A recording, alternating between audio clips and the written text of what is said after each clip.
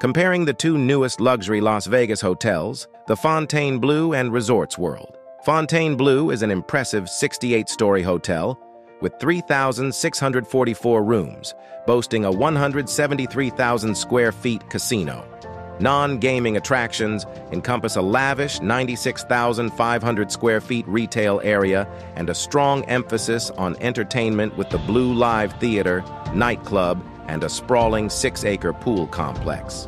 In comparison, Resorts World, characterized by an Asian-themed approach, hosts a 117,000 square feet casino equipped with 1,400 slot machines and 117 table games. The hotel offers a wide variety of dining and entertainment options to complement its theme and modern amenities, such as the massive night and day clubs on property.